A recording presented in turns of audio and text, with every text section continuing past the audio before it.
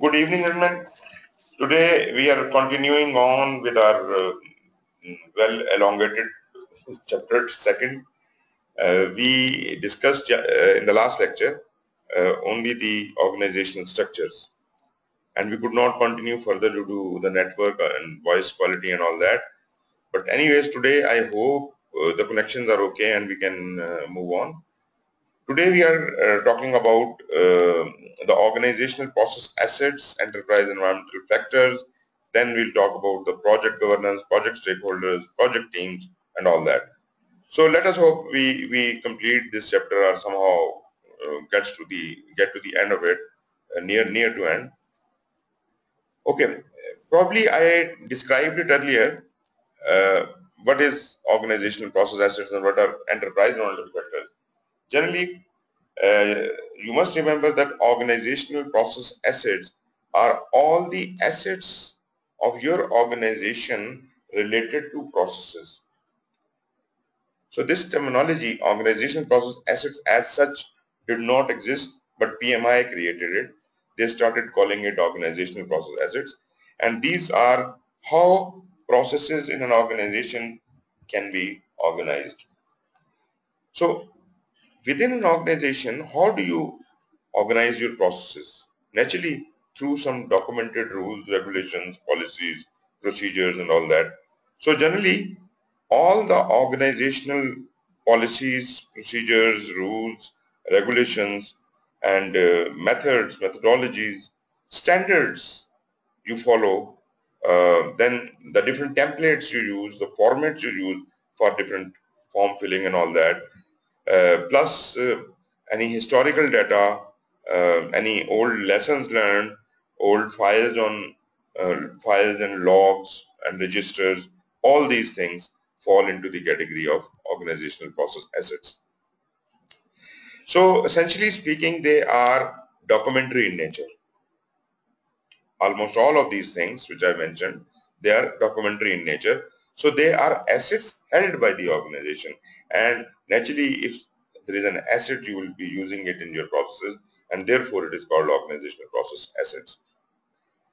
So they include any or all process related assets from any or all of the organizations involved in the project, because there could be more than one organization involved in the project.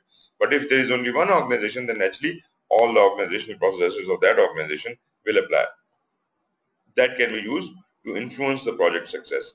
Naturally, we are within the bounds of that organization, and our success is influenced by whatever rules and regulations are in vogue. Therefore, these organizational process assets are really very important to us. What are these? These are the plans, processes, policies, procedures, knowledge bases specific to and used by the performing organization.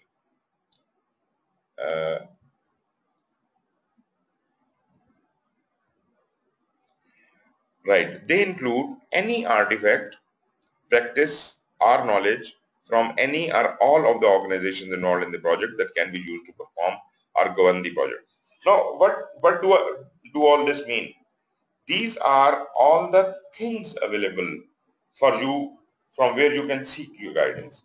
Some of those things might be mandatory, some might not be mandatory, some, you may or may not like to consult. But all these things are available as a knowledge base. Maybe you have studied something from somewhere, and that is a knowledge available with you, maybe in form of a book or in your mind. Whatever, these things are assets. But I am not at all saying that all the organizational process assets are mandatory. Some of them are mandatory, some are not mandatory. Some are imposed on you through the organizational regulations. Others you may choose to pick, and you may even form more organizational process assets in your organization. So one thing is certain, that these organizational process assets are all not mandatory, but naturally they are available, they are effective, they can influence your project success. So you have to pick and choose which asset is more useful for you to be used in this specific project. So project to project it may differ. These might be practices and things which are from all over the organization, and some of these things may apply to your project, some may not. So you are the best judge. Project manager and his team, they are the best judge to pick which processes to take and which not to consider. Like PMBOK, Project Management Body of Knowledge. What is it? Uh, Somebody wants to use it, they can use it. Somebody doesn't want to use it, they may not use it. So this all depends upon your own will and wish, whether you acknowledge this knowledge base or not. So these are the standards. Now, does your organization adopt this standard? Do they follow this standard, or at least do they recognize this as a standard? Do they ever consult it? So if they do, you may use them. Otherwise, you may not. Similarly, does your organization have developed some project management methodologies? Naturally, this will only exist when your organization is in a serious business of doing projects. If they really have been repeatedly doing projects, they might have felt that they need to have some organizational methodology developed for project management. Otherwise, a normal organization will never have any methods or methodologies available for project management. But anyways, if these any methodologies or methods, models, these are available, they are assets for the project manager. He can always take advantage of them. Now, if you somehow want to link this organizational process as it is a huge treasure lying in front of you, and you can pick and choose out of it. Now, as I said, some of these items might be mandatory for you. How do they become mandatory? Let us see. Let us go slow and see. This is a big treasure lying in front of you. Uh, Nobody has mandated it that everything you must use.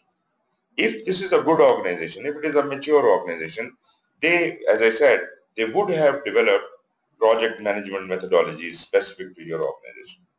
They should have selected some models, some standards, put them together, and specifically, put them into a system.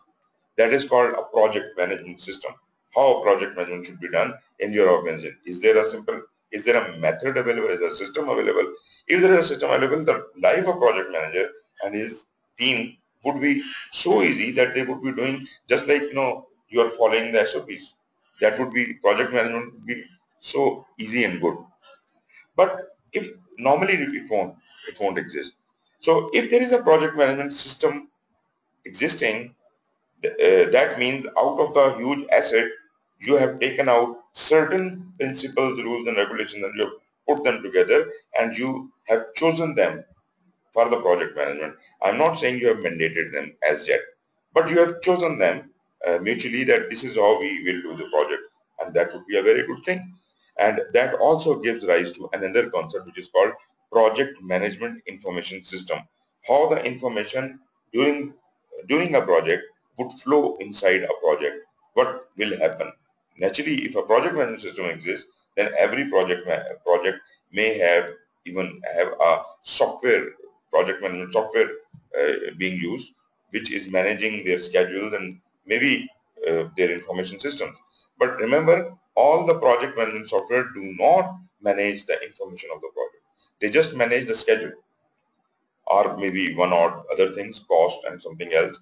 But if you really want to completely manage the whole structure of the project, all the information flow and stakeholders and everything, then probably you have to have your own system developed in your organization, and such like system would be called a project management information system.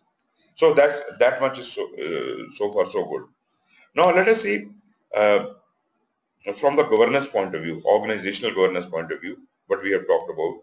Organizational governance is naturally, they have certain targets, certain visions, certain objectives to reach, and to ensure that, they have created a mechanism of organizational governance, and they have mandated that everybody should abide by that. So those are the rules and regulations. They are otherwise present in organizational process assets, but now they are also being looked after. Somebody is watching, somebody is ensuring. So what if this organization is mature and it recognizes project management?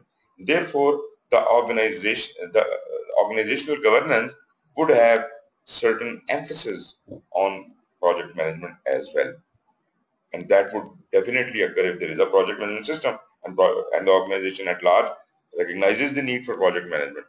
Now, If that kind of environment occurs, and say you have got such like mature organization which you have got a PMO or something like that. Now, what is the responsibility of PMO? PMO would rather be looking, did we discuss PMO before? We talked about the PMO, yes. Right, right. Project management office responsibilities, you remember?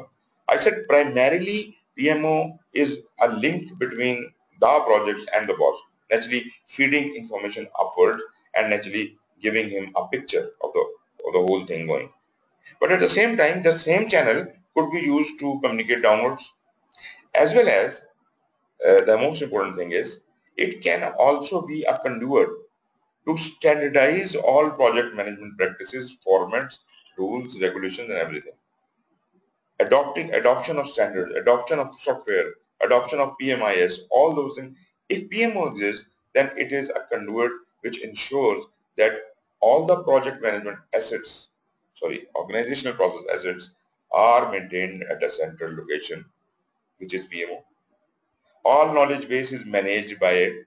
It develops those guidelines and standards and formats and everything and mandates them to the project, naturally through the order of the CEO or whatever.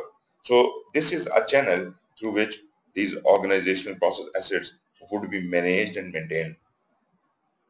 And that would be a very important instrument in meeting the projects to the organizational governance, delivering the projects according to the organizational governance.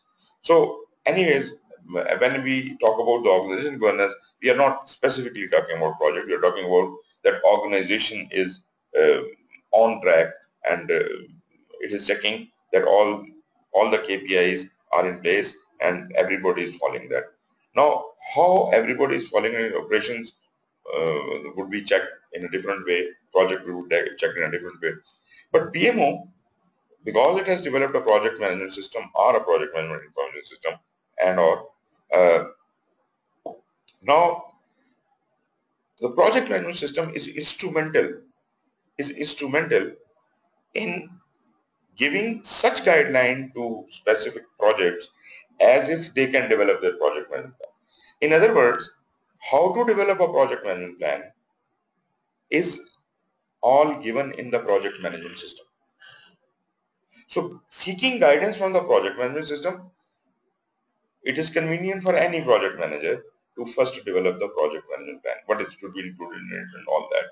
What tools are available, what tools can be used and should be used in this specific type of project. Maybe they have classified this kind of project can use these tools, these kind of project can use these tools. So whatever the system says, according to that, we can devise our own project management plan. But on top of the project management plan, there has to be a project governance. So in between the project management system and the project management plan, there is a project governance. This project governance will keep a watch inside of the project how project objectives are being met. And it will have its own check and balance system. Just like organizational governance had its KPIs and monitoring mechanism and everything. And if somebody is not following it, that is naturally a kind of a crime. So project will develop its own governance mechanism, naturally under the umbrella of the organizational governance or whatever is a higher hierarchy, like the program management, program governance would be there, portfolio governance might be there, and then the organizational governance. So all umbrellas are one after the other.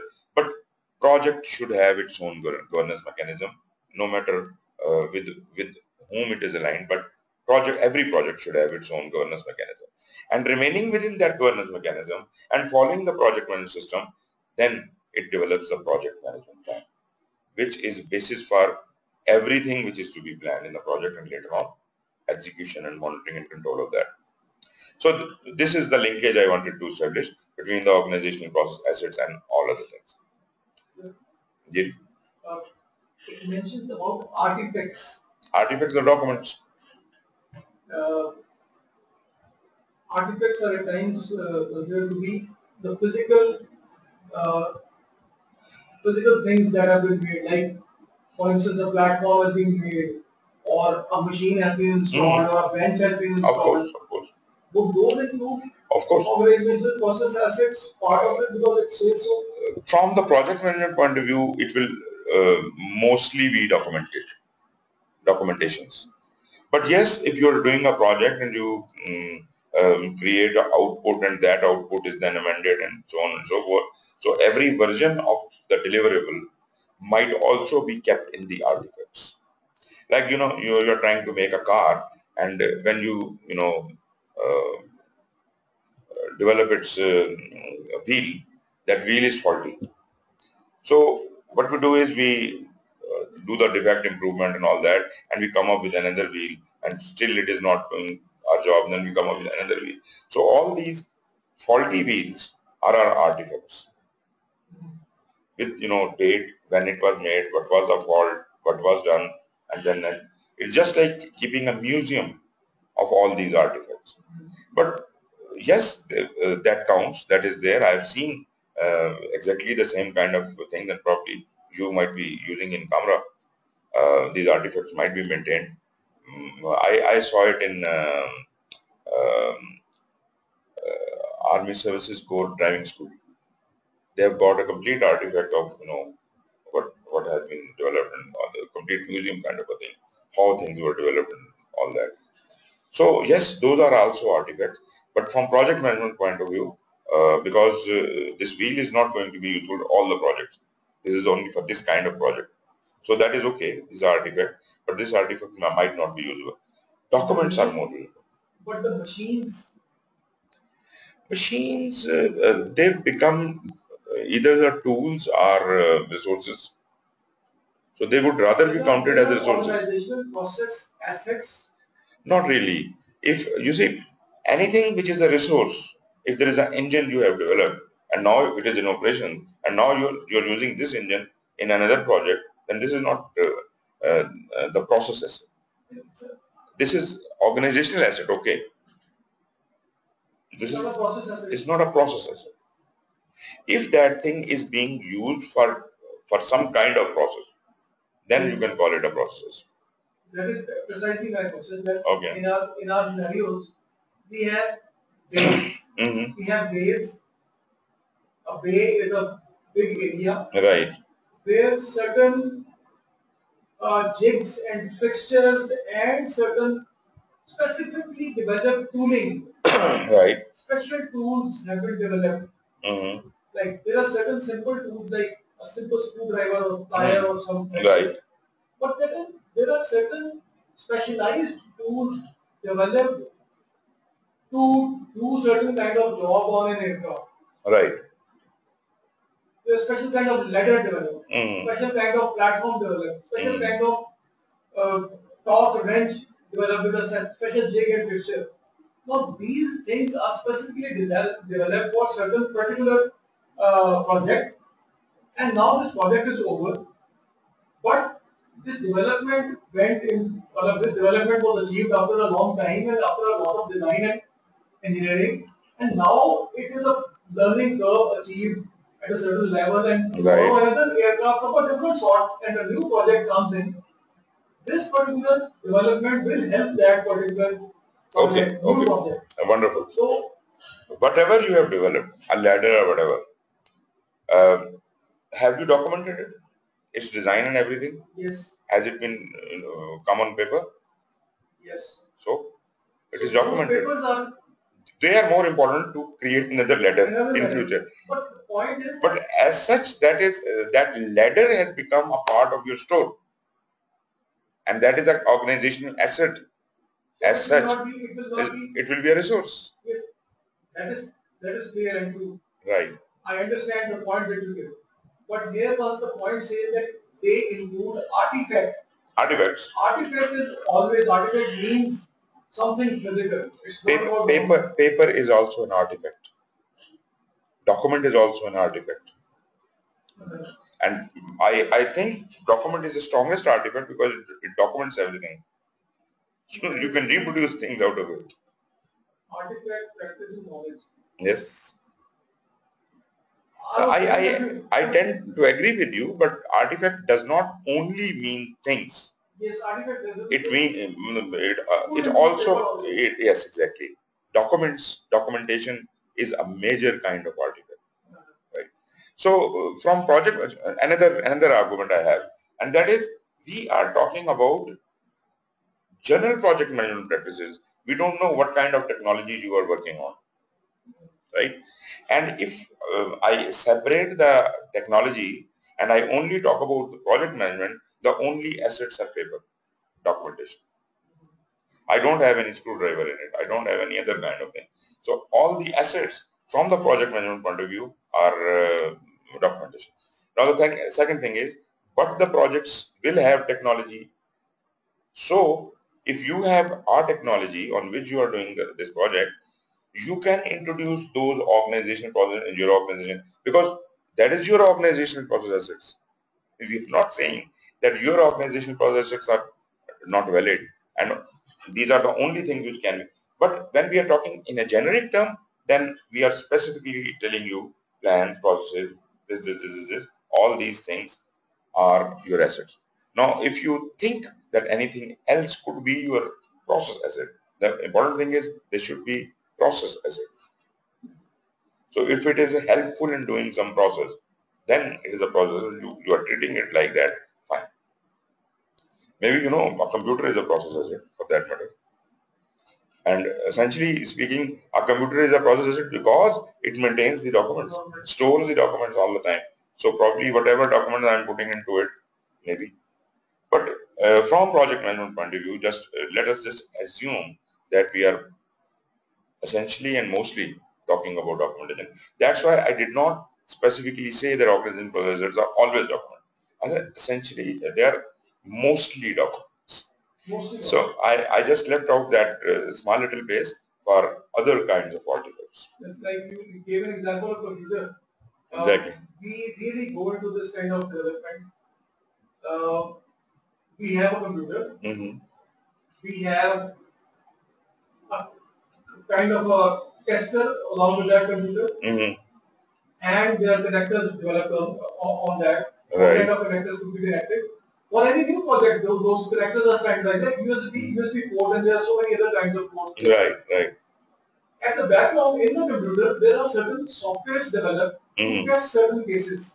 Right. Now these softwares are developed for this particular case, which can be easily utilizable for certain different cases. Fine.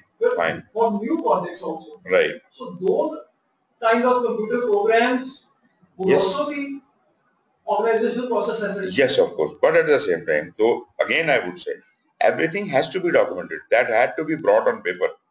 A computer can go corrupt, can go, wrong.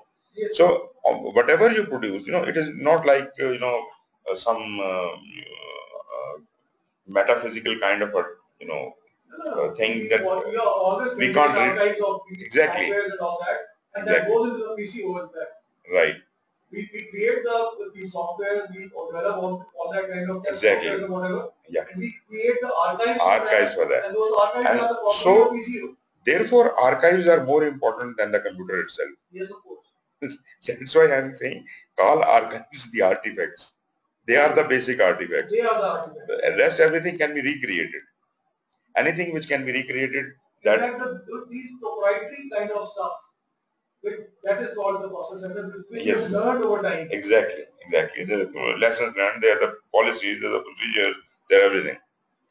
Now, these things can be divided into organizational processes, can be divided into two parts.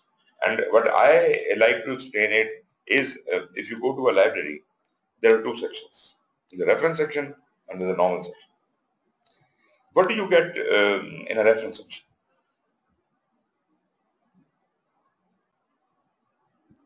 Exactly the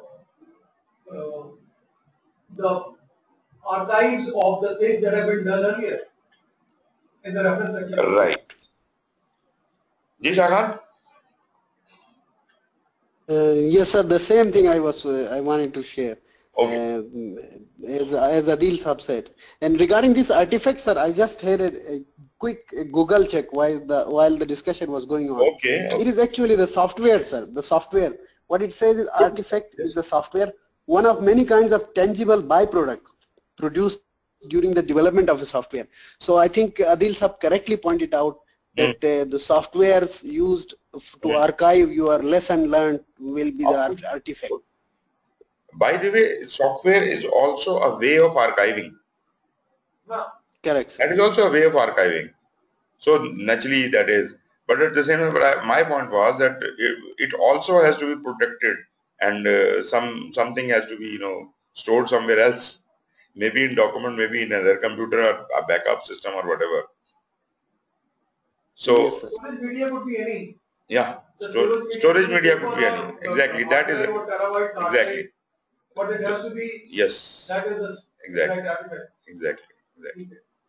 So okay, I was talking about the reference section. Yes, sir. In a reference section is something, sir. If you go into the library of thousands of books, you will not be able to locate the book.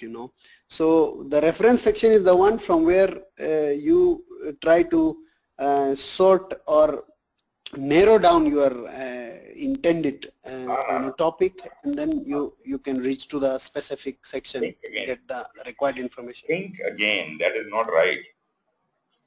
See, there are a lot many books in a library. There are a lot many things you can get them issued, take them home, and maybe there are 20 copies of that book lying there.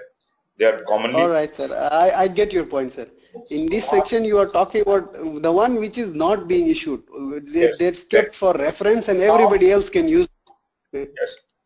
The scarce resources. Only one book of one kind is available that will never be issued. That will be kept in the reference library.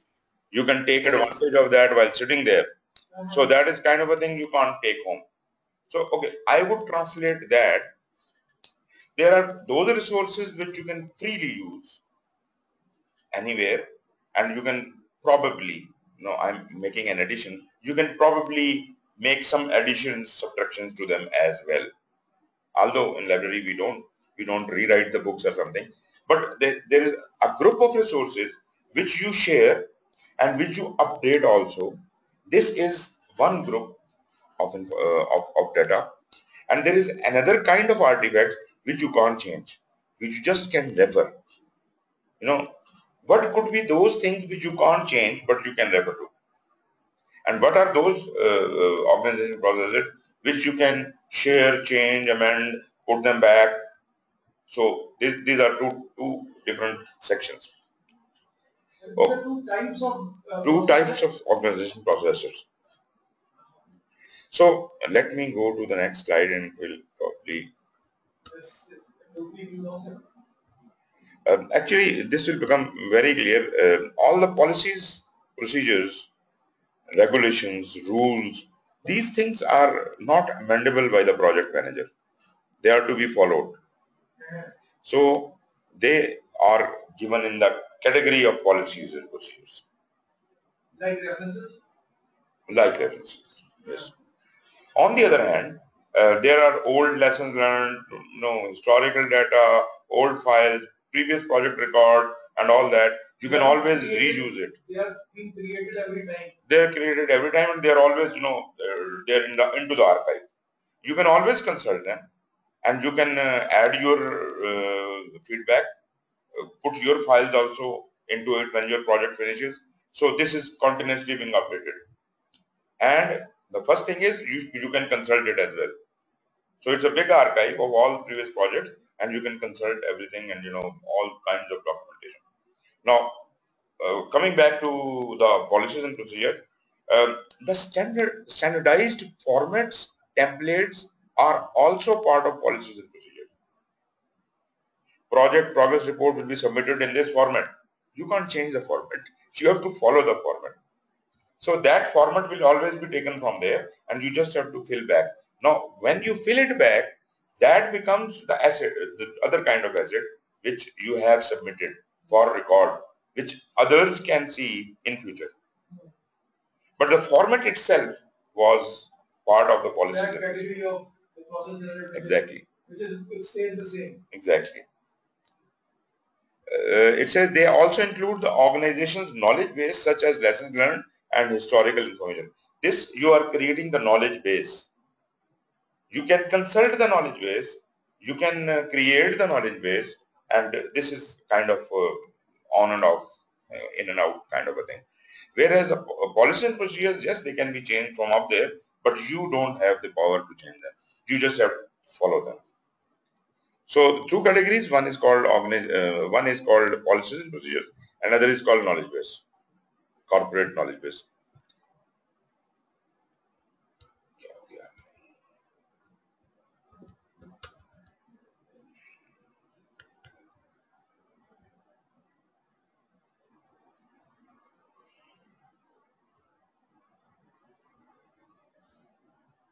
Just hold on a minute, I'll just fix it.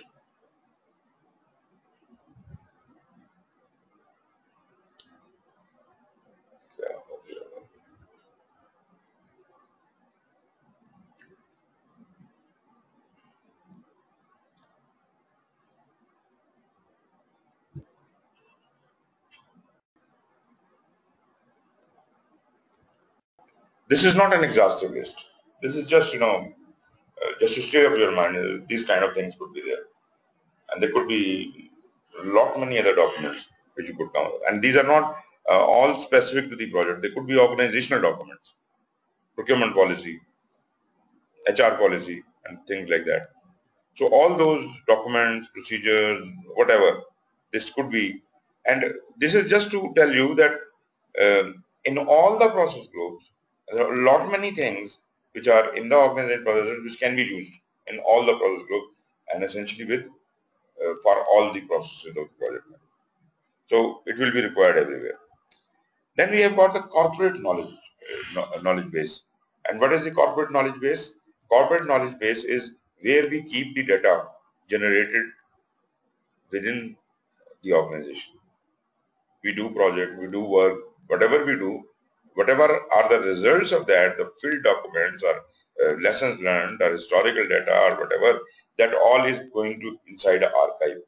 And we must consult and we should consult previous projects data, which unfortunately our project managers are not really in a habit of consulting previous documents.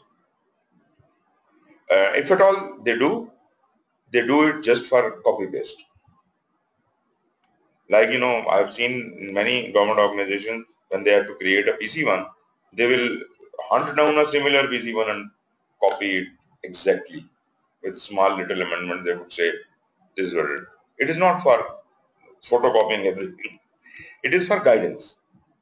So, an analysis, you must be able to do the statistical analysis with the previous data and see what should I do, what is best for my project. So it is not a matter of copying and pasting, but maintaining this knowledge base, getting help from this knowledge base and submitting something to this knowledge base as a result of your project. So configuration management knowledge base is, okay, can you let me know what is configuration management? What is configuration? Configuration management is that once you create a prototype of new design of certain thing, you create that prototype and that is called configuration 1. Okay. Once it is finalized, that prototype, once it goes to be a finalized product, it is considered to be the version 1 of that. Version 1 of that. And right. Later on, once you start to improve it with certain, in the same same model or same design, bring up an improvement. That is called the next version.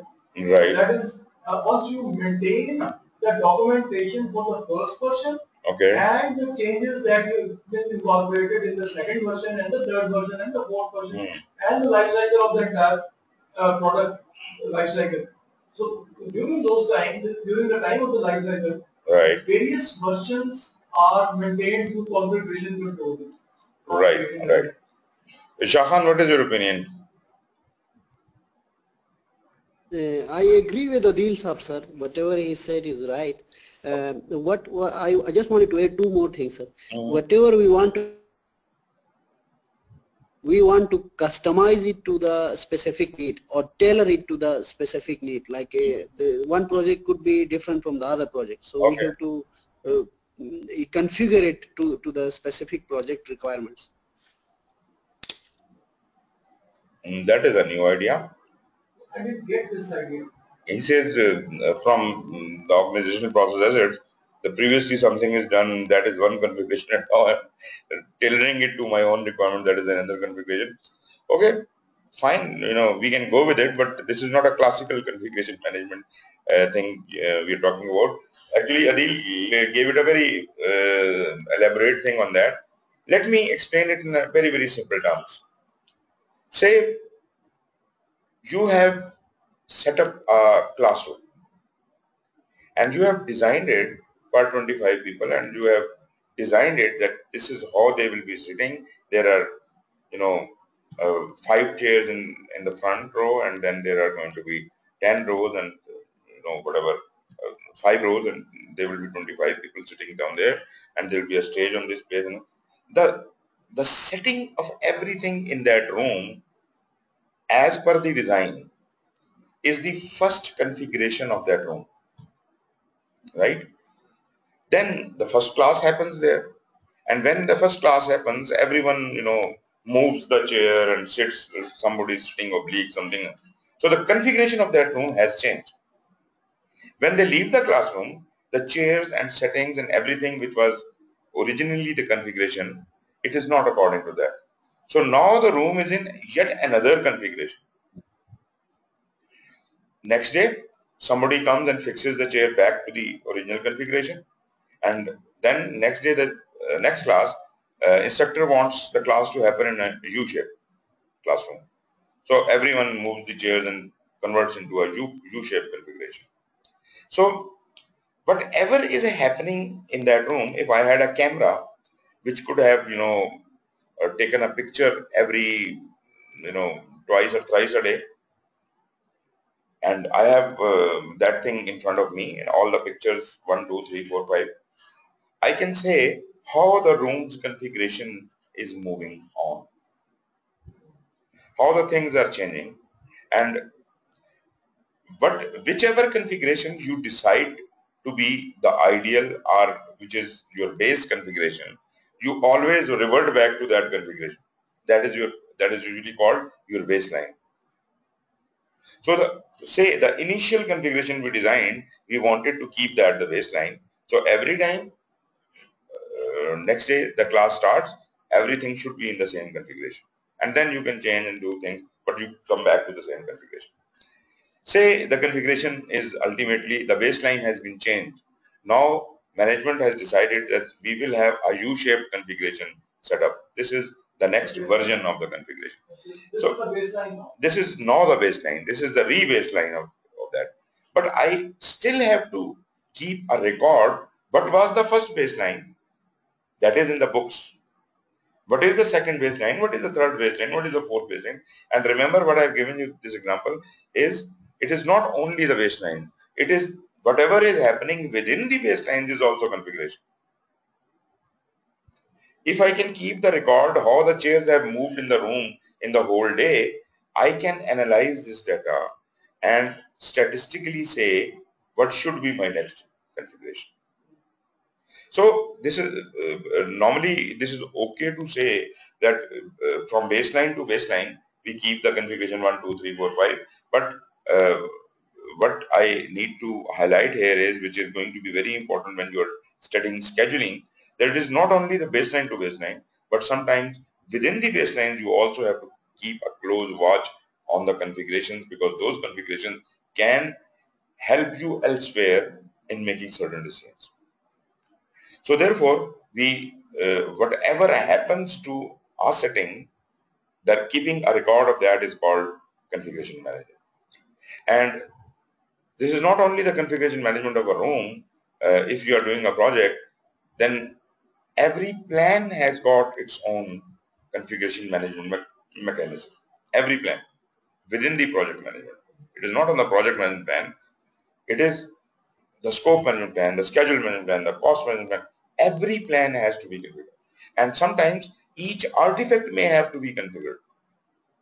This is a version 1 of this form or this report, and this is numbered version 2, this is version 3, and sometimes within 2 versions there are version 1.1, 1.2, 1.3.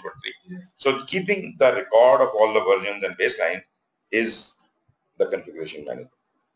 So there might be standards, policies, procedures, and project documents to support that. There could be financial databases, historical information and lessons learned. Lessons learned, naturally, these are the databases where you put whatever you have, you archive all your lessons in a written format, and it should be done. Normally, again, we miss out this very important thing in our project, because when we are done, we just forget about everything. We don't properly record that. But I'm very happy about one thing, that in defense forces there is a term known as debriefing, and debriefing is really this lesson learned thing, and that is archived also. So most of the practices in defense forces, although they may not know what they are doing as far as the project management is concerned, but they are very akin to project management, very close to project management. Rather, I would say they mostly are doing the buckets of the time. So these are the lessons learned, and then you record all the documentation and historical data is maintained in some archive. It's not only the lessons learned, other data also, but the list of all the risk registers, issue registers, other catalogs, other things. So all these things are called historical information and lessons learned, which could include the project records and documents, all project closure information, information about results of previous project selection decisions, previous project performance information, information from the risk management effort, and these are just examples, few examples. There could be any number of things. Issue and defect management database, again, could be a part of the historical database information, or it could be maintained as a separate database. What had been the issue log, what had been the issues in your project or whatever, even operations, and how did you resolve it? What is the record of that? How long did it take, and so on. Similarly, what were the defects in the products you were producing, and how was that managed, how was that improved and corrected? So these databases, so that would entail issue and defect status, control information, issue defect resolution, action items results, and so on and so forth, or whatever you call such like documents in your organization. Then process measurement databases. What were the measurement results of various processes? You might have used your own testing tools or measurement tools for whatever the project you are doing. So those records are also put into a kind of a database. Then all the project files you produce during the working on the project, that could be the various baselines, the final version of scope, final version of cost, final version of schedule, quality, the performance measurement baselines, project calendars, and so on and so forth, network diagrams, risk registers, all these things are your project files. So they are also archived. So I hope this clarifies what a project organizational process asset is.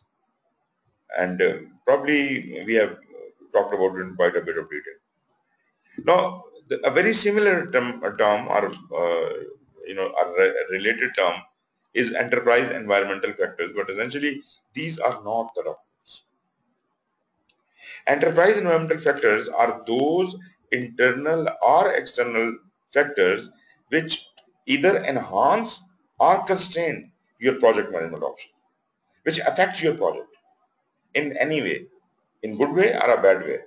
But those factors, and remember, these factors are normally not in your control.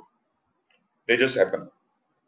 So if, like external factors, climate, the climate is bad, I can't do the construction.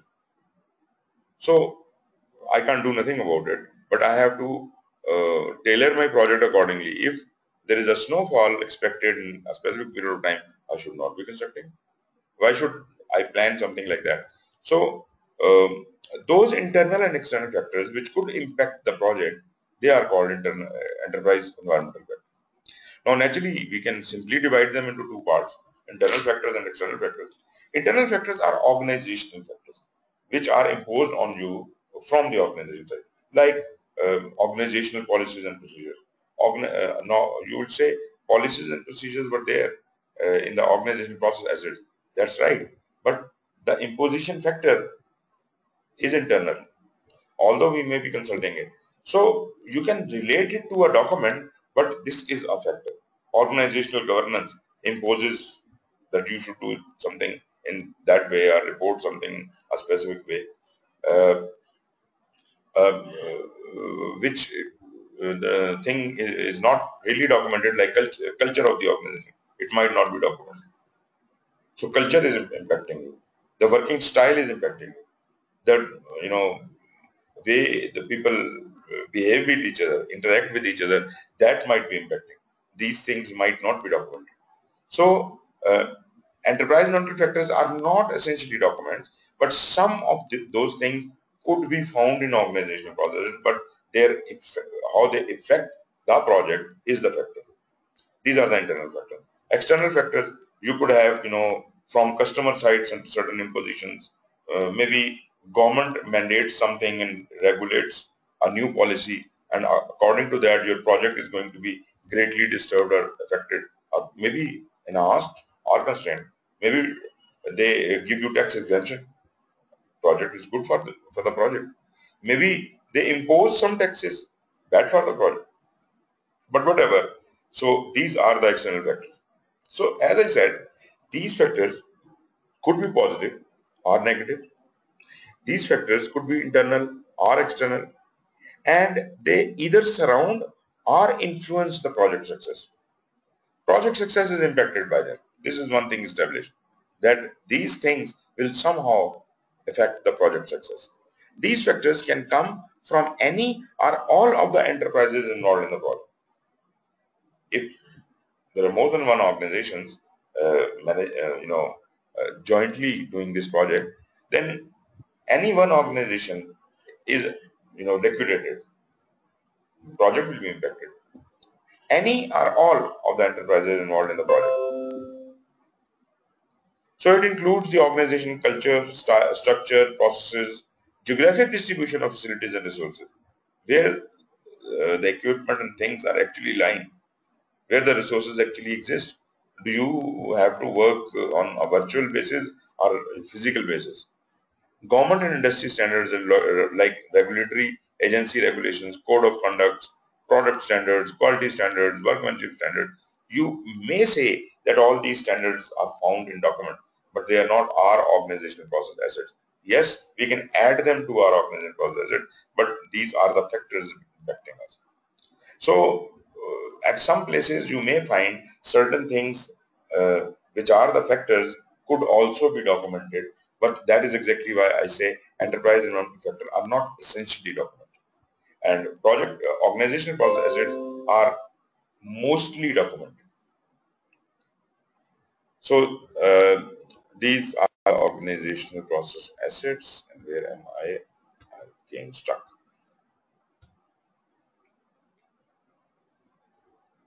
So what other examples are existing human resources? We may have their skills, discipline, knowledge, and knowledge. They might have the knowledge of design, development, other things. So these things can impact. These could be the factors. These are the internal factors of the human resource. Then personnel administration, we can have staffing and retention guidelines, employee performance reviews, training records, reward and overtime policy, time tracking. All these things are going to positively or negatively impact our project. One very important enterprise environmental factor which is internal is the company work authorization system. This thing is not a part of the project management by itself, but it is given to project management as an input. But this is very important for project management. If your organization has a proper work authorization system uh, applied in the organization, project will inherit it. For example, and this is very important for the project as well. For example, uh, some factories use the time card system. So what is time card system? Basically, it's a work authorization system.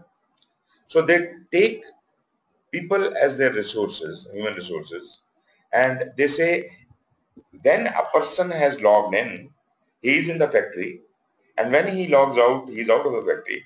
That means the time he has spent in the factory, he must be producing this much. There is an expectation attached to it. So, it's a kind of a work authorization. That person, as soon as he recorded his entry, he has been given permission automatically to work, and when he leaves, not to work. So the work is counted from that time. Similarly, if this is more of an intellectual work or other kind of work we are doing, then probably you are the boss and you have given a job to be done by one of your employees on, say, next Friday. Is it enough that you have told him that you will do this job on next Friday? Or on next Friday he starts the job and doesn't tell you? Do you want to know he has started the job or not? That is the work authorization system. That is the work authorization system. When you start your job, you must tell me that you are starting it. And when you finish it, must tell me that you have finished it. And if there is a proper documentation for that, he has to fill a form and get it signed by you. This is called work authorization system. So some organizations have this kind of system. And if this kind of system is in vogue in an organization, the project, it will be inherited to the project. And projects would benefit a lot from it, because it is not enough to issue a schedule for the project and then rely on the people. Well, they know they will do it by themselves. Nobody will do it by themselves. Naturally, in project, we will have to have our communication mechanism, which will ensure that everybody is knows what he needs to do, and he is reminded when he needs to do it. But there has to be a work authorization system by which he will, if not me, he will inform his supervisor that he has started working on the construction of the wall, and now he has finished it. So this work authorization system is very important, and if this is invoked, it comes from the organization. It is an internal enterprise environmental factor. So one question here. Jiju? I'm not getting the screen that is being displayed. Okay, let me take some time. Okay. Till the time it comes out. There is another work authorization. You're talking of the work authorization with respect to the time of the job that Exactly. you get on. Exactly. And then once you submit the job, that exact time and moment of that. Like somebody is working on a lathe machine, put punches card, come into the lathe floor, do the lathe job. Exactly. And once he goes out and he punches the time again, Exactly. and work of the time is recorded. Right. Similarly, if there's a desk job and you've been given certain tasks, you go, at times this is office automation, you tell that you're working on this thing, it is recorded and you submit it, the time is Exactly. Exactly. That is another thing. But there is another kind of work authorization that that comes to my mind once we've been doing stuff in the factory, which gives you an authorization, a license to work on certain things. Like it is a training license, it is a license that you are trained on performing this particular task on the aircraft. That's, we call it type rating. Right. Type rating certificate, that is an open license. That means open license that he can do, and at any time he is authorized to do this. Do this particular job. Particular jobs he is authorized to do at Right. times. But whenever he starts doing any one of those sequences, should he not inform anyone? Yes, he again informs it. Okay. That is work authorization. Both are there. This is work authorization. Once he has to have, first of all, he has to have a license to do it. Right. And secondly, once he starts the job and finishes it, he logs it. Okay. That initially I did this thing, then I did this thing, then I did this step, and then I finished the job. That is a condition you have put on your work authorization system. You have said this job can only be done by licensed people. Achha. And then those licensed people, when they start working, they have to fill this form. We call it form 35. Right. And then once you record it, it's called form 43. So this is part of your work authorization system. Both of them. The whole thing. This is a condition you have put within your work. This is a good thing, because this is more elaborate. You have to have a license also. Exactly. In aircraft or in avionics areas, without the license, you can't touch it. Of course, of course, of course. That is a very elaborate authorization system, and imagine this is going to be useful in whatever project you are doing in that organization. So that would, all that hierarchy or in the system would be inherited to the project, and they have to follow the same rules. So that is good. Yes. The same sort of thing is being used in the oil and gas industry as well, sir. We call it as PTW, permit to work. Okay. And only the authorized person can go and work and at a specific time. So once that permit is given, it is going to be displayed at a specific location from where at a central location, sir. Okay. So other people will not be working on the system. So what they do is, first they go there, they do the electrical isolation, whatever they want to work on the system, it should not have any electrical hazards, pressure isolation and gas isolation, all these. And other people who, they see there could be 3-4 teams working on a specific plant. So other people should not be energizing or electrical pressure or anything to the specific area where these people are working. So this, to regulate all this, they have this system, PTW, permit to work, and a specific train coordinator is put, who is called PTW coordinator. Exactly. So this is how they do it, sir. So I think it's similar to what my friend said. So you see, work authorization system brings discipline, and if an organization is disciplined, then naturally the project should be disciplined. The discipline would be inherited. So this is the discipline we are getting from the enterprise and non factors as an internal factor. Then we have got marketplace conditions, which is an external factor, stakeholder risk tolerance, external factor, political climate, external factor, organizations established communication channels, internal factor. This is organizations established communication channel, and this is a never ending list. These are just few of the enterprise and non factors listed here. Then from like more commercial databases, we can have standardized cost estimating data, we can have industry risk study information, risk databases, internal or external. Project management information system is also enterprise environmental factor. It is an automated tool such as a scheduling software tool, a configuration management system, an information collection and distribution system, a web interface to other online automated systems. Now, what does this PMIS do? What do you think? What is it like? Is it a project management software? He's talking about a complete ERP. No. It's a whole organizational flow system, a fully automated system. So this is, people think that this is probably done by MS Project or Primavera. Well, yes, they are very good software and they have got a lot many capabilities, but not all. They're more inclined towards Scheduling, and then they keep adding few features into it, but it is not whole. It is not maintaining my documents. It is not keeping the configuration management of that, communication and all that. Although the enterprise versions of these softwares, they have brought in a lot many improvements, but still for several new capabilities, they have bought separate softwares which add into your MS project and other things. And there are other packages which are called, there is a one by the name of MPMM or something like that. MPMM.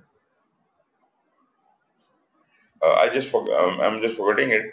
That is a very interesting software they have developed. Rather, it's a web interface where they have provided a mechanism for establishing the policies and procedures of the organization for the project management, organization process assets. So they have provided templates for everything based on PMBOK and Prince2. So all the templates are available free of cost. You can download that thing, and those things are available. Now, if you want to, customize it and put your own organization's logo onto it, you can buy it. That is then quite a bit expensive. But the advantage is that would be available on your local area network or whatever kind of network you have, and anyone, anywhere could access. If you want, anyone who wants to create a charter, he would see what is the current latest version of the charter. That would be displayed, he will just start filling into it and there it goes. These are templates? Templates, and they're automatically updated, just like enterprise software. I think $4,000-5,000. What do you call that? MPMM. MPMM.com probably. We can see that here. Yes, actually, I had been monitoring their progress for quite some time. They had initially targeted that after MPMM, they were bringing something for program management, then portfolio management, and OPM3 and all that. They are making PMP is redundant. No, that is a very good effort. I think PMPs can use it. For the time being, they will use it, but after about 5 years, no, this is an evolving thing. Na? It's a customized kind of a thing for every organization, and it is an evolving kind of a thing. You need to have someone educated to run the machine. But it's going to teach the lot. Exactly. And put the entire lot into the framework of project management automatically. Exactly. Through office automation. But I have recently seen that they have stopped their progress on all other ends and they're just concentrating on project management, which I don't really like, because they were going on a very good path of promoting it to the program and portfolio and all types of documents, whole thing. Very difficult for program, specifically for portfolio, is impossible. You see, if it is customizable, then there is no problem. You can come up with new forms. You can create your own forms. That is a part of it. It is doing the configuration management. It is maintaining all the forms, and you want to release whichever form, you can release there. You can mandate anything. You can say, okay, from today onward, this is a new form. Everybody has to fill. I think the areas of program and in fact portfolio management, those areas are very less defined. They're too specific to conditions of the environment. Actually, I would say they are not well known. We are not well acquainted with them. Otherwise, as far as the definition is concerned, a project cannot be defined until unless a program and portfolio the whole link is existing. We are running projects and we are completely hopelessly not connected with anything. We only, we started talking about the organization strategy and all this drama. Who talks about organization strategy in project management? The projects organizations are doing, project is an independent kind of a thing. And whatever the boss have said, that is the strategy. That is everything. Now, boss is responsible for the strategy. Project manager doesn't bother about it. So if you really look at these things in a connectivity to the organizational strategy, objective, vision, mission and all that, then probably we start realizing how important portfolios and programs are. And then the whole thing is to be maintained. The enterprise versions of program and of MS Project and Primavera actually house the capability for programs and portfolios, but not from the documentation point of view. Yes, they have done few things in which some kind of configuration management system and document filing system is also now available. But I still won't call it project management information system as such. That has to go a long way now. Still, there's so many things in a project management system, and probably this thing has to be developed by each organization on their own needs, customized to their own needs. So this is something which comes from the enterprise environmental factor. Okay. So this concludes the discussion on organization processes and enterprise environmental factors. And again, I would emphasize that these are the two things, which are two inputs, which are required almost by every project management process. And from some of the project management processes, they are updated also. Even enterprise environmental factors are also updated from very few, 1-2 processes, but they are updated. And how they are updated, especially from the human resource processes, because human resource process would affect your organizational culture. how you manage your team, the lessons learned are going to the process assets, but the way you are managing your team, the result of that may affect a change into the organization culture or style or something. So that is where enterprise non factor could be affected by human resource loss. Otherwise, mostly we will get the outputs for organizational process assets. But both of these things are going to be input almost everywhere. So that is for these two things. Should we start the next topic? We have the project stakeholders and governance. We have already talked about the organizational stakeholders and organizational governance. Now, the perspective has now changed. There we said that when you are doing the project, do consider the organizational stakeholder. That means the project manager anyways is looking at the stakeholders. But he is looking at it from the perspective of the project. Who are the stakeholders to my project? But if you know and understand the organizational stakeholders, then you will get a very good input in whom to consider to be your project stakeholders. I'm not saying that all the organizational stakeholders are your project stakeholders, but that is a very good starting point to view all the organizational stakeholders and see whomsoever applies to my project. So whomsoever applies to your project is your project stakeholder. Similarly, we also talked about the organizational governance, the other kinds of governance umbrellas, and ultimately the project governance, which is the main control of the project. So project governance would be inherited naturally from under the laws and rules of the organization, but it will specifically address the project needs, how the project should be controlled, how it is governed. And I also mentioned that there is a relationship between governance and management. There are two separate things.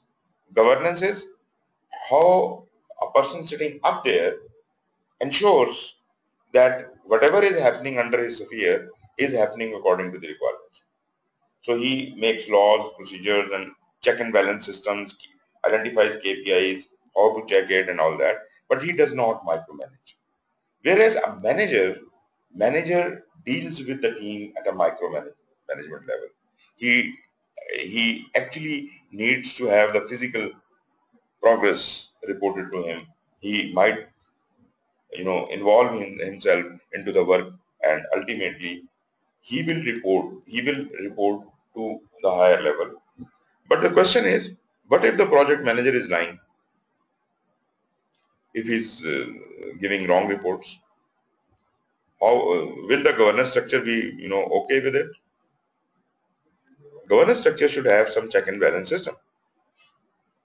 So he should have some other KPIs identified. Like you see, it's very common that we say everything is okay. Every day you look at everything is okay. So the higher management feels that there is a lot of disturbance in ranks. People are not happy. So what is this indication of? Everything is not okay.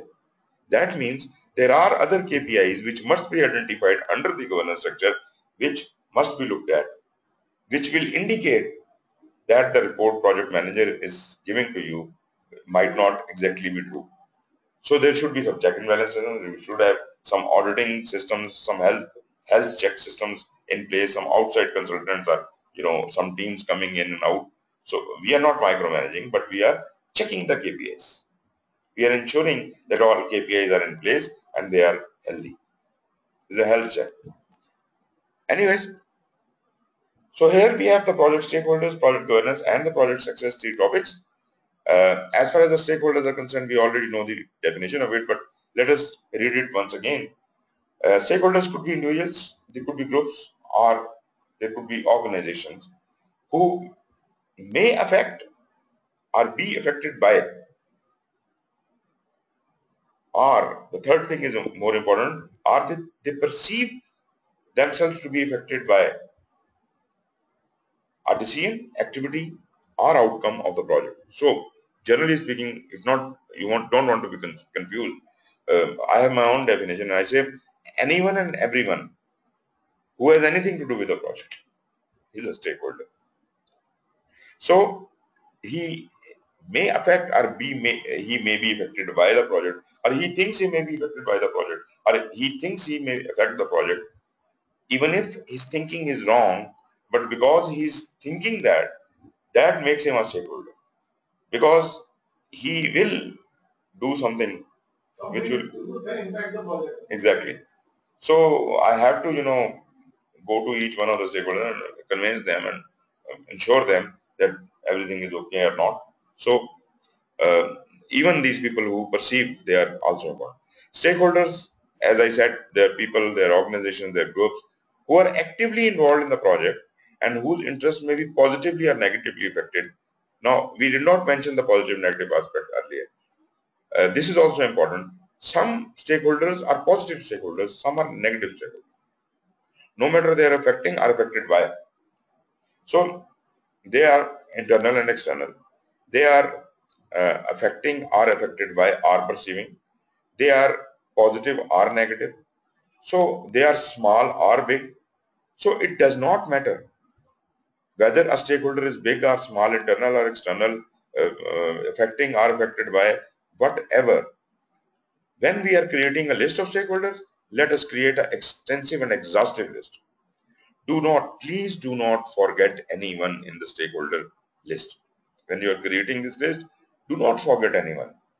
Because we can always, when we are grouping and, sorting them, we can always, shortlist the most important ones and leave out the others. But if you leave out in the initial identification, that would be leave a big gap. Maybe you thought this stakeholder does not matter, forget about him. And later on that stakeholder becomes a major stakeholder and you never identified it. And then he will cause problems. So let us, in the beginning, when you are identifying the stakeholder, let us identify anyone and everyone.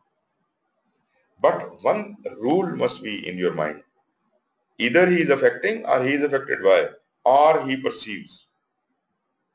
Anyone who has nothing to do with the project. He's not affected by, he's not affecting, he doesn't even think that he can affect or he can affect it by. Why are you making him a stakeholder? You are adding burden to the project for analyzing this stakeholder who is not a stakeholder at all. So these three conditions, if somebody fulfills, be affected by or perceived, only these people should be considered as stakeholder. So there are two things. Number one, any stakeholder we just discussed, anyone who is a stakeholder must not be left out in the stakeholder list. Anyone who is not a stakeholder must not be included in the list of stakeholders. But at the same time, I said it has to be extensive and exhaustive list. But that does not mean you put in the name of everybody. Don't do that. So only those who are, do anything with the project.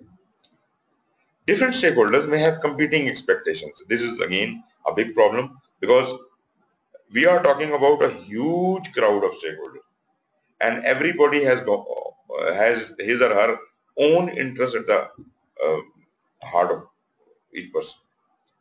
So how do you satisfy all of them? How is it possible that you can satisfy all of them? They will have conflicts. One will be asking one thing, other will be asking completely 180-degree opposite thing. And how are you going to satisfy these two people? This is a very uphill task. This is the most difficult job a project manager has to do, and project manager has to put in a lot of time in the communication with the stakeholders and about the project. Communication with the stakeholders and about the project. It is generally said, normally we talk about in communication, that 90% of the time of the project manager is spent in communications, which includes conflict and negotiations and interactions and all that. But 90% of the time he is talking with people, and only 10% of the time he is doing something. This is what it is. You have to fight it out. It is a long laid out battle. And moreover, out of this 90% communication, there is a tendency that everything should be verbal. Everybody wants to talk to you and have fun with it. We want that all what is happening must be recorded. Only then it will be beneficial. But everything cannot be recorded, right? So the rule is all the communication you have, at least more than 50% of it should be documented. If everything cannot be documented, more than 50% of the communication must be documented, must be written. We do allow verbal communications, but the rule with the project management has set is 55% of the communication must be written. Remaining 45% can be verbal. If we don't put this law, everything will be verbal, and that will be too harmful. At least we will have some control, more than 50% control, if we have 55% of the communication written. So that, although is a subject to be covered in communication, but it's better to document whatever you talk on the telephone. It's better to follow up with a exactly. writing. So you're documenting.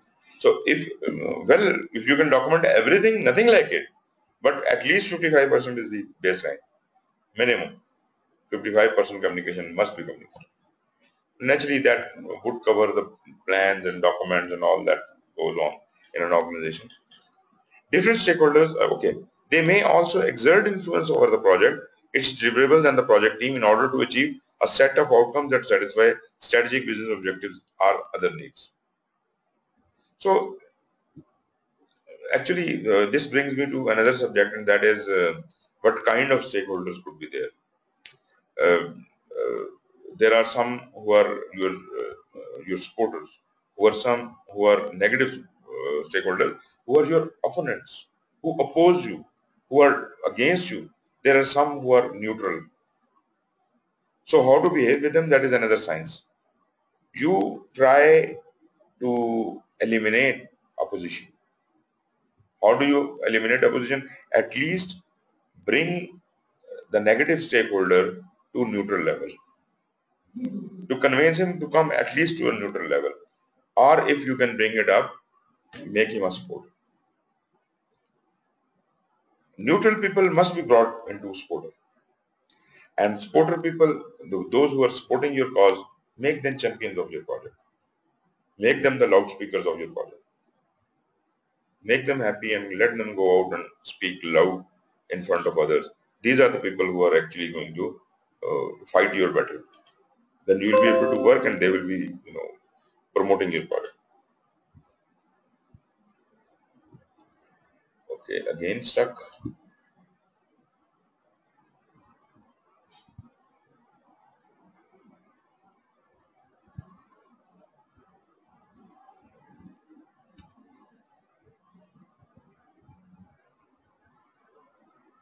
आगे जी.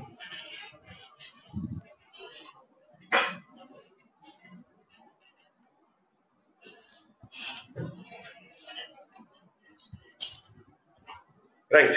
Next topic is project governance. Naturally, we have talked a lot about it from the organizational governance point of view and others.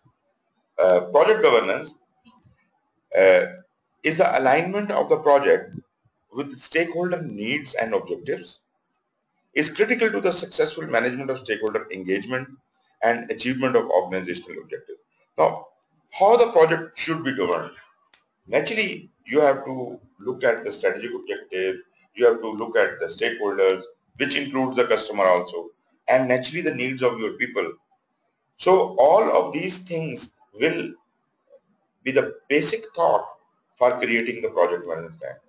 And this governance structure, which naturally the boss of the project manager should be the approver of this, or should be the, I can say, the author of this. But normally governance structure is suggested by the project manager to his boss, and then he approves it. Project manager tells how should I be checked, what am I doing, and how should I be checked. And then project manager also says that I will be submitting the progress report, but how should I be checked? Like when can I be audited? Who will audit me and all that? He can suggest. And the project sponsor is normally the person who gives the project governance. And whatever is finalized in the project governance, this is exactly how project manager is going to follow, and he is going to design his project management plan exactly according to that, according to the project governance. He cannot deny anything, any rule or principle given in the project governance. He cannot deny that because there is a check and balance system up there. Project governance enables organizations to consistently manage projects and maximize the value of project outcomes and aligns the projects with business strategy. Now, this is another perspective. Number one, every project has its own governance structure.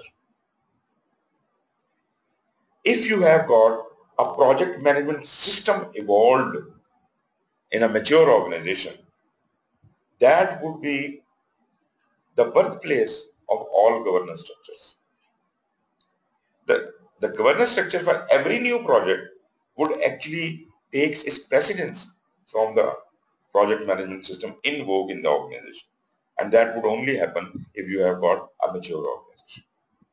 Otherwise, that would not happen. Mean that the governance, the development of the governance mechanism would be guided by the mature project management techniques? No. Number one thing is governance is attached to the upper level governance. So that stream is coming down. But now we are specifically talking about project. The upper level governance is not telling me how to manage a project. Mm-hmm. So for project governance, I have to look around what are the systems involved. So I will go to the PMO. So I'll ask them what are your principles, rules and regulations.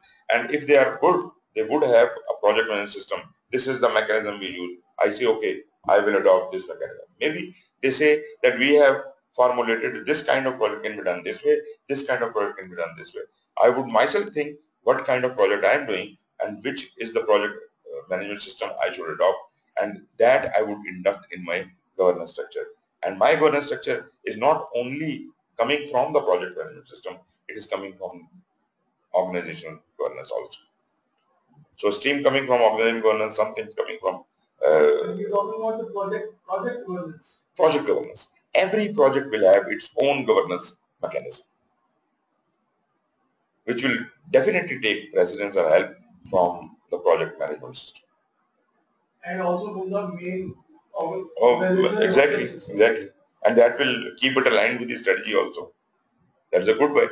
And then, if there is a governance structure, project manager will have, to abide by this governance structure and system, and will then be able to develop a project management plan.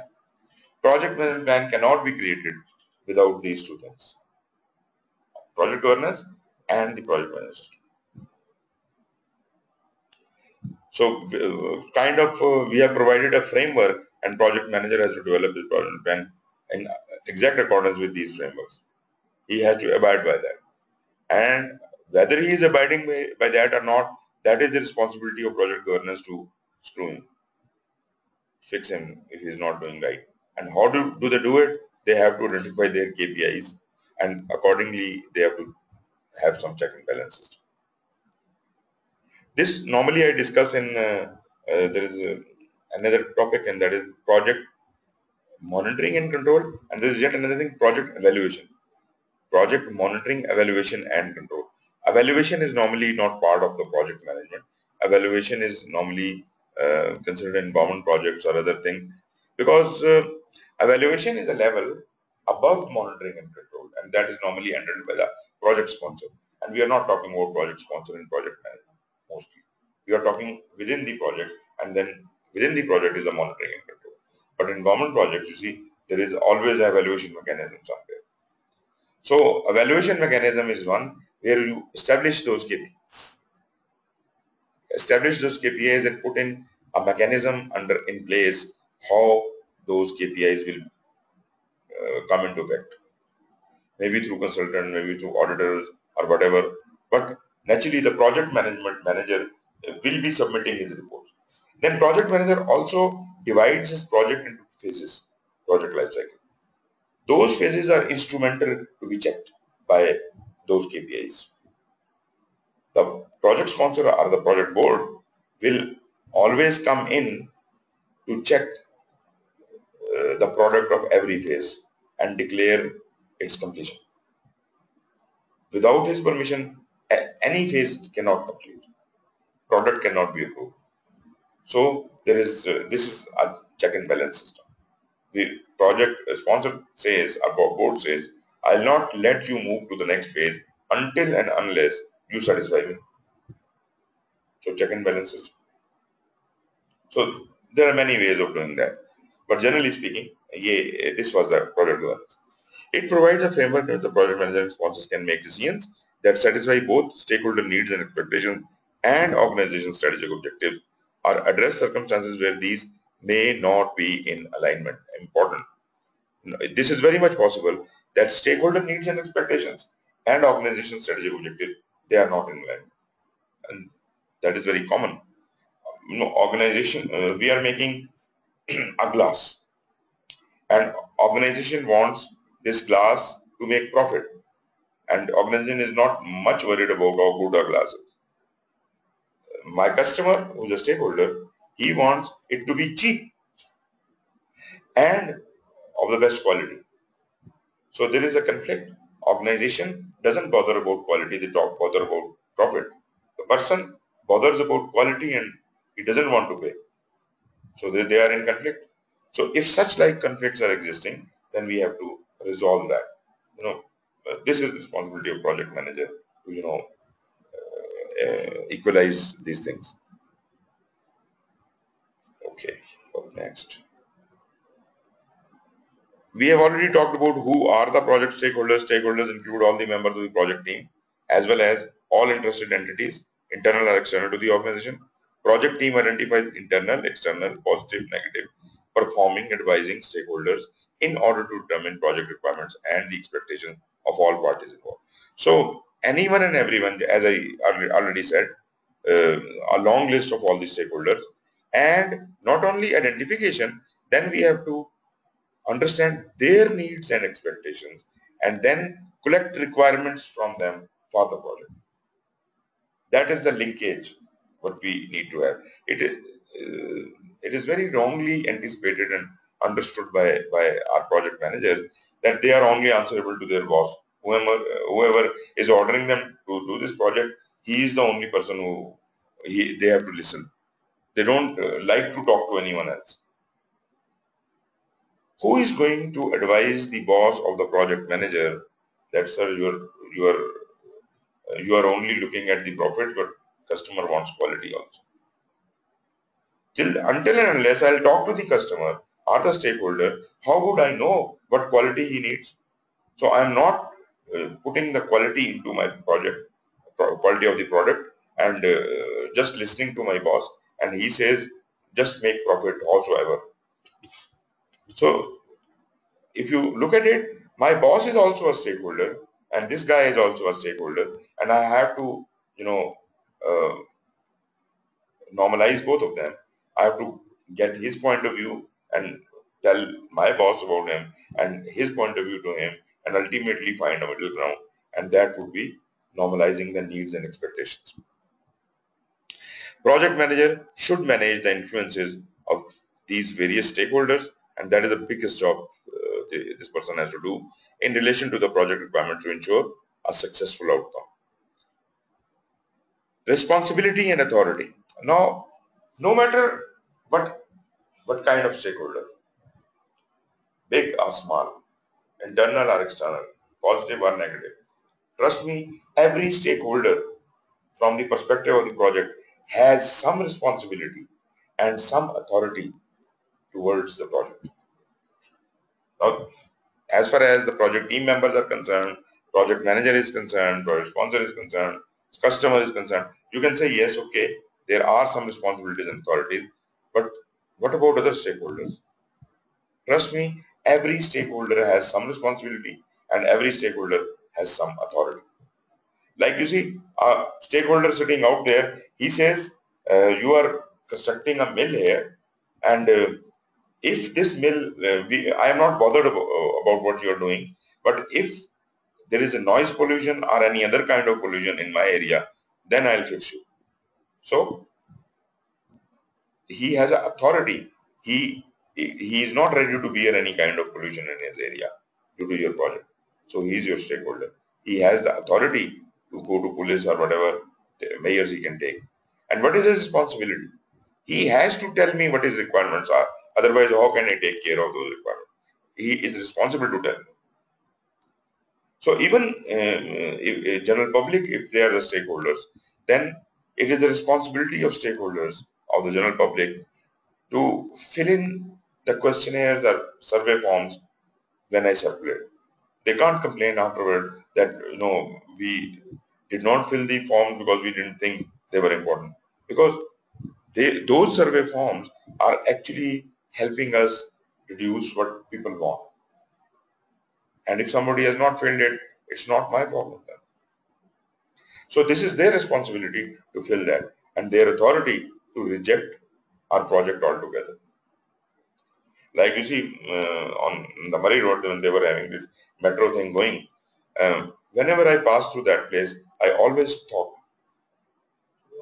can these people reject this project outright, who are uh, greatly bothered by that project?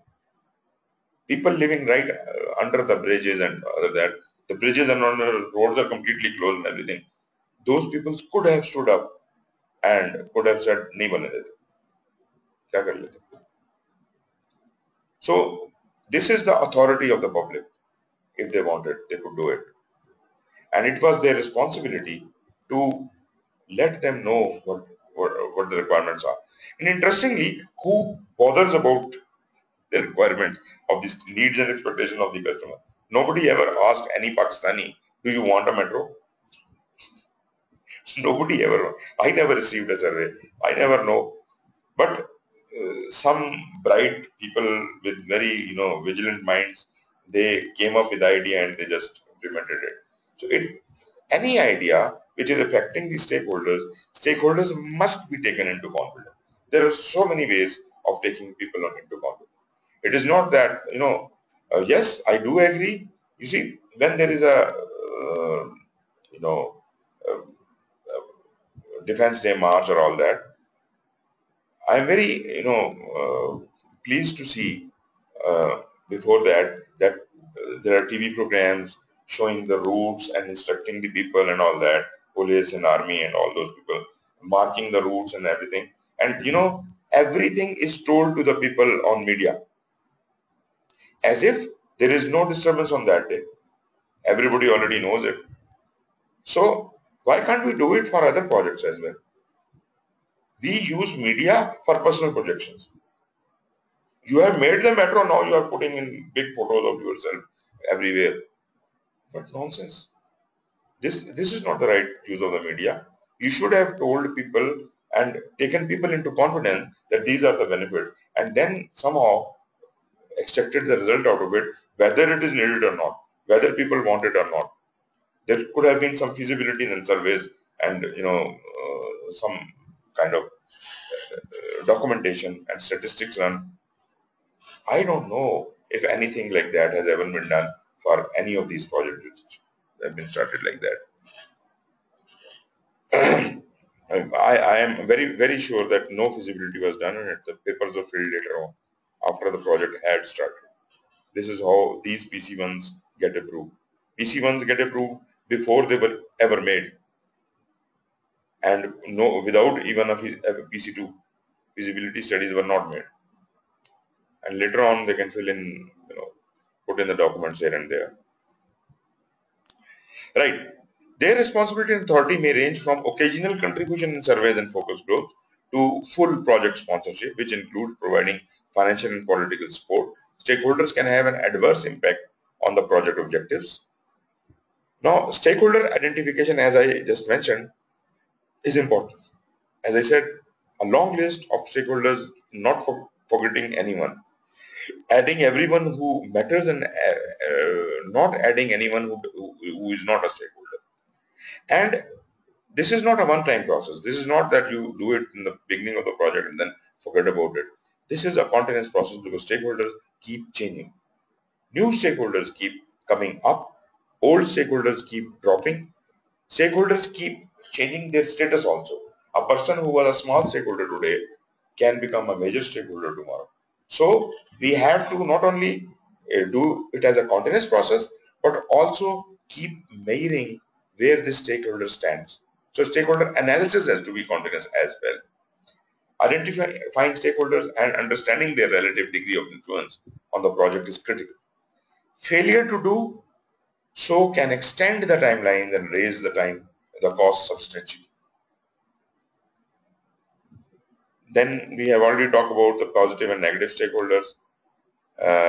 Project manager's responsibility is to manage the stakeholder expectation and to balance between the project and negative stakeholders, positive and negative stakeholders interests.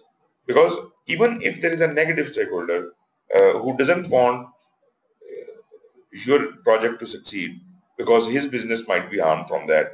So why can't we keep that person in confidence? Why can't we, maybe he just perceives that he is a negative stakeholder and he is opposing your project. You can go and convince him that this project is not going to impact. Or maybe it is opening new doors for him or something like that. So you have to create a balance, and it is not always right to fight with the negative stakeholders. Probably the best way to deal with a negative stakeholder is to create synergies. See how can they join hands with you and you can mutually benefit, rather than you have be on a dagger's run with that stakeholder and always trying to let down the other team. Ensure that the project team interacts with the stakeholders in a professional and cooperative manner. That is very important. Project team, if not trained to deal with the stakeholders, must not be set in front of the stakeholders.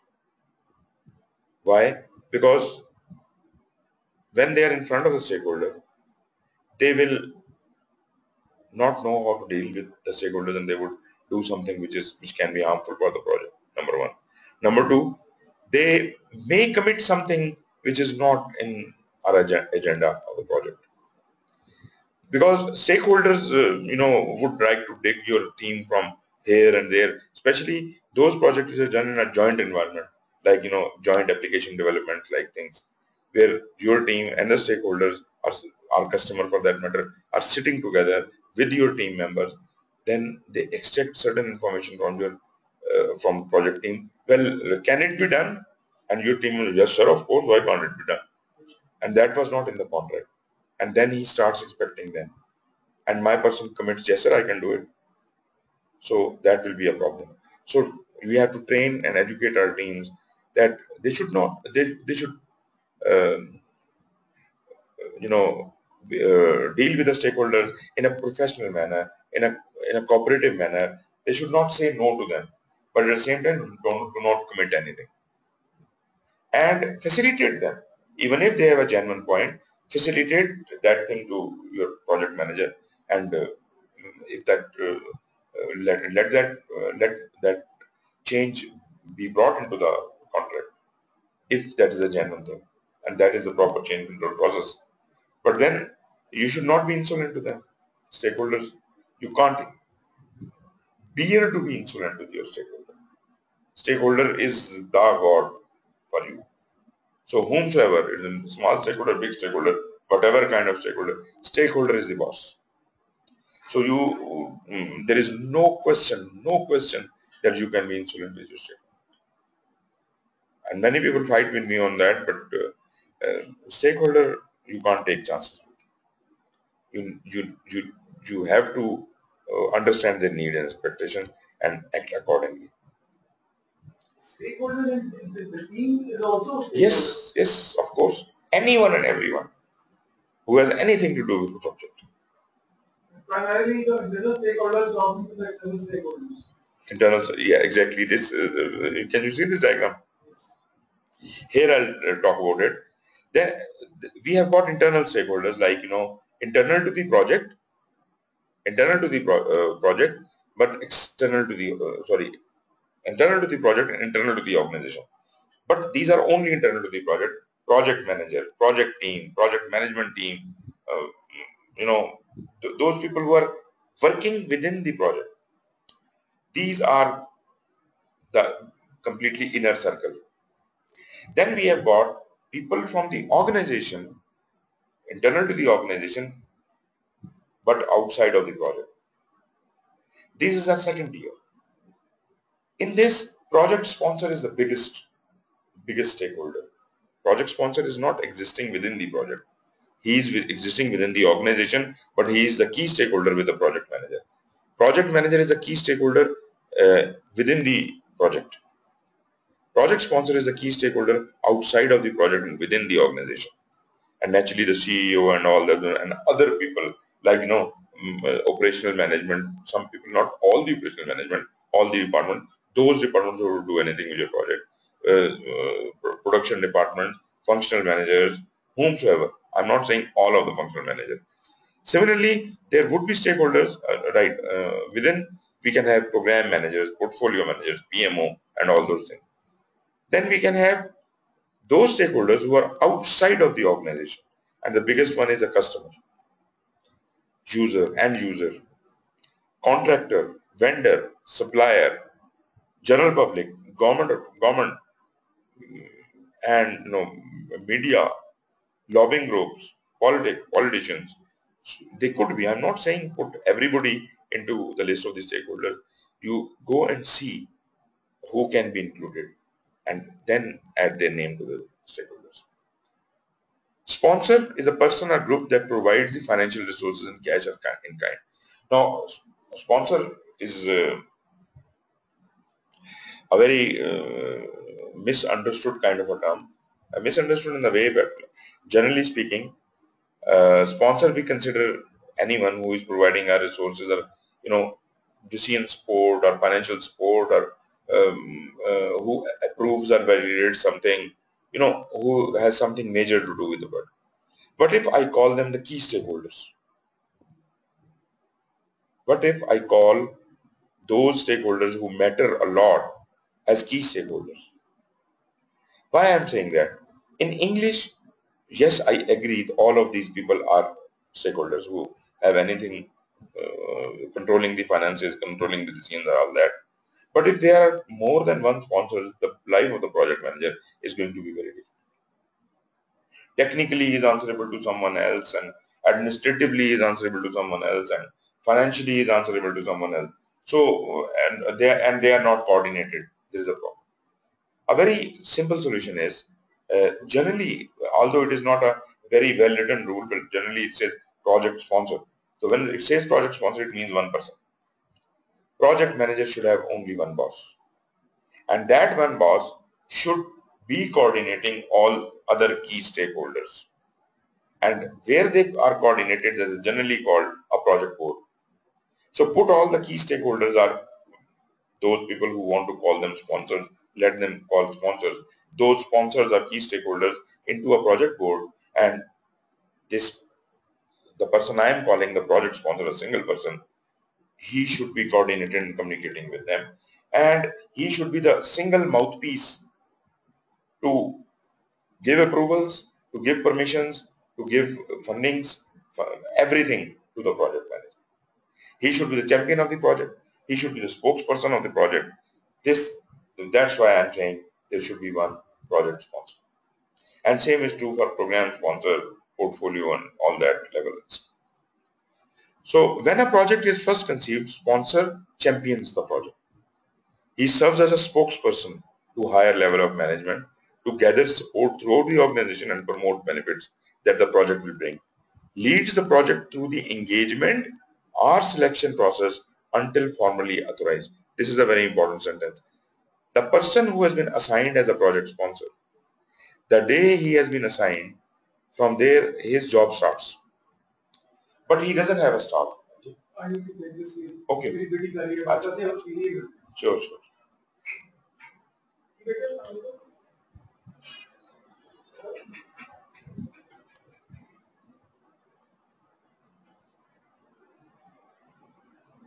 Ji Shah Khan,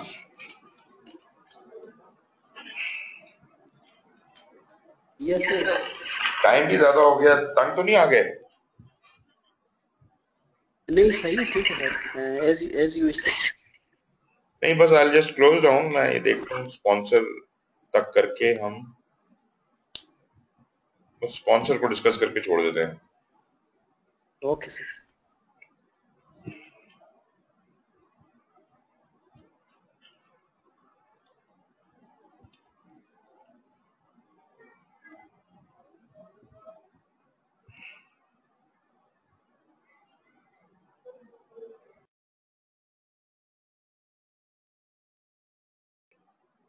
Okay, we were just talking about, yeah, as soon as the project sponsor is assigned this project, so far no project manager exists, no team exists. So till that time, he transfers the responsibility to the project manager. The whole burden of project is on single shoulders of this person, project sponsor. So leads the project through the engagement or selection process until the formally authorized, till the time he issues the charter to the project manager. For this brief period, he is completely carrying the full load of the project. If he delays this process, then he is the only one who is to be asked, why did you not start the project? So he tries that he should be authorizing the project as soon as possible. And after that, he is just managing by exception. Exception means that now he just can sit back and relax. Project manager will do everything. He will only check him when required or when he is consulted by the project manager for any approvals, changes, whatever. So he is not going to be actively involved in the project. So he will be managing by exceptions. Then he plays a significant role in development of the initial scope and charter naturally, because that is the time when he was totally involved and fully, working when nobody was existing. I just want to cover the one last slide. Sponsor and issues. For issues that are beyond the control of project manager, the sponsor serves an escalation path. Issue escalation. Issue escalation, anything project manager cannot resolve. Management by exception comes to the sponsor. And he will only deal with those issues which are left over by the project manager. He can't, project manager cannot. So he is the next step in the escalation path for issues. Sponsor may also be involved in other important issues such as authorizing changes. Whenever there is a change request, the authority is a sponsor or the project board. Phase and reviews.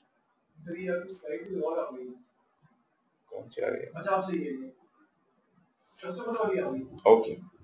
Phase and reviews. Whenever a phase ends, this is the time when sponsor comes in to check. This is his, check and balance system by which he knows that how well the project is going. Or when the phase ends, he gives the permission to move ahead or not to move ahead. Maybe the project did not go well in this phase and he decides to cancel the project, terminate it. Or project went well, but he doesn't have any further funding to proceed to the next phase. He says project terminated or project paused for a certain period of time. So this is his decision, project sponsor. And when I say project sponsor, it means the project board sitting up there. So those key stakeholders deal with it. Project sponsor is normally the front face who interacts with the project. So I think we should conclude on this, and we can start off with the next stakeholder tomorrow. Any questions? Shahan? As of now, no questions, sir. Okay, let's call it a day then. Thank you very much. See you tomorrow. Same to you. Thank you very much.